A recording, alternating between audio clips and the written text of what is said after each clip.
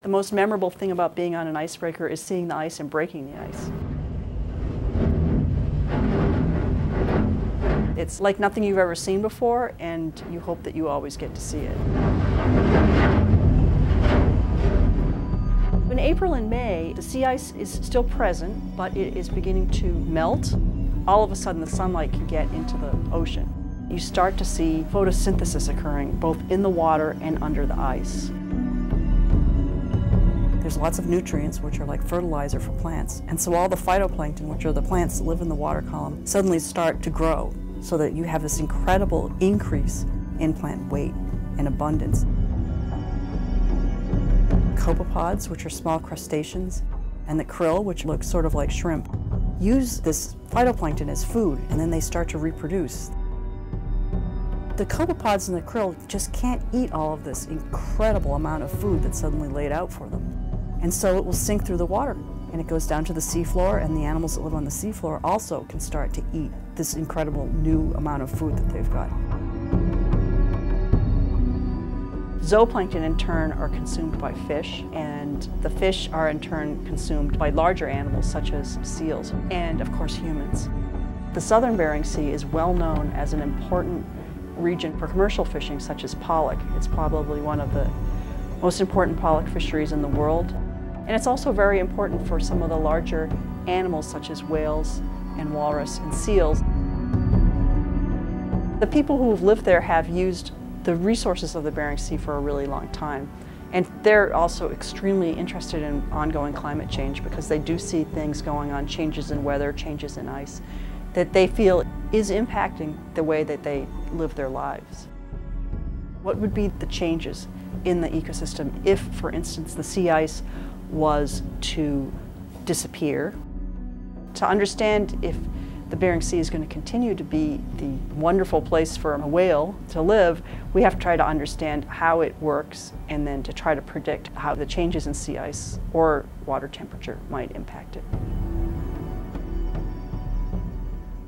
We really know very little about the Arctic ecosystem. The environment is so hostile that it's very difficult to work there. It's difficult to access it.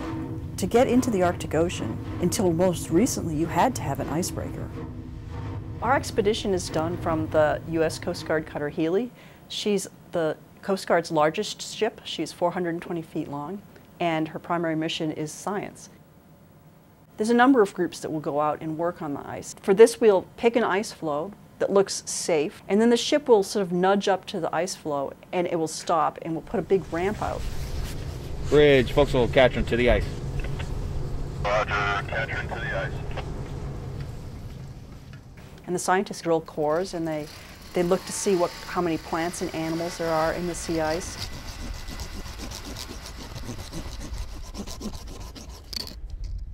One of the scientists is going to put a very small ROV, a remotely operated vehicle, which is this little thing that kind of propels itself around under the ice.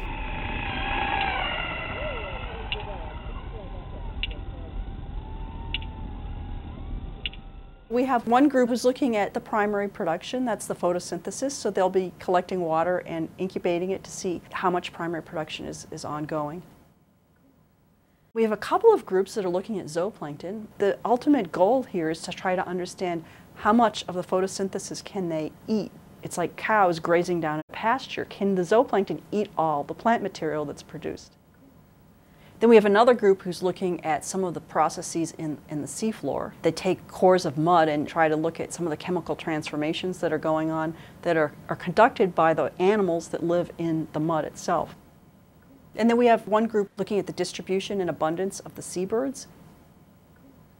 When we stop at what we call a station, the first thing we typically do is we put in an instrument called a CTD, which stands for conductivity, temperature, and depth. Basically what it does is we lower it through the water, and it measures the temperature of the water and the saltiness of the water. And it also has a bunch of bottles attached to it so that we can collect a water sample. Another thing we do is some plankton tows. This is to catch the zooplankton. Another thing we'll do at a sample station is what's called the multi-core. We lower it down to the seafloor, and the cores drop down, and they get this nice column of mud with animals in it.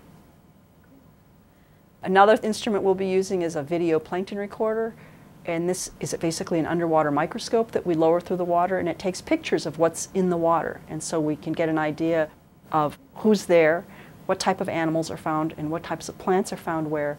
And finally, we do sampling with all these grabs as well for the seafloor. It collects a big wad of mud and comes back up, and the scientists are looking for the larger animals that are found in that mud. So one of the things that we were most interested in finding on this cruise was to document what goes on in the ecosystem during the onset of the spring bloom. We wanted to see how fast the bloom would evolve, that is, how fast it grows, and what the response of these animals in the water and also on the seafloor is to this sudden bonanza of food.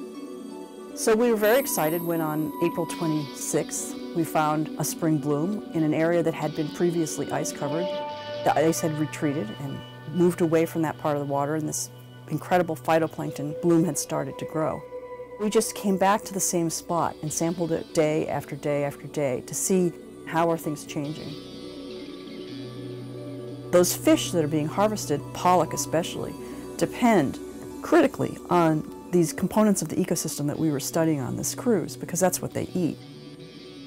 So the idea is that if you can understand what's going to happen to the pollock, we may have a chance of regulating our fishery so that we can sustain it, and so that there will still be a fishery of pollock in the Bering Sea under climate change. In the future, we really can't change climate change. We hopefully, as a team in the end, will be able to understand how climate change could potentially impact this ecosystem.